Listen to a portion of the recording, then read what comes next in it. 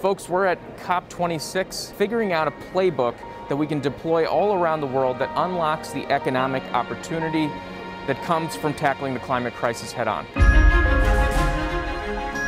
We can keep the goal of limiting global warming to just 1.5 degrees Celsius within our reach if we come together. Will we act? This is the decade that will determine the answer.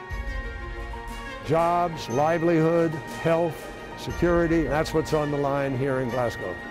We have to hang on to that 1.5 degree centigrade goal. We have a plan for it, to get to net zero in 2050, which we can do, but we also know that we have a strategy to cut our emissions more than 50 to 52% by 2030.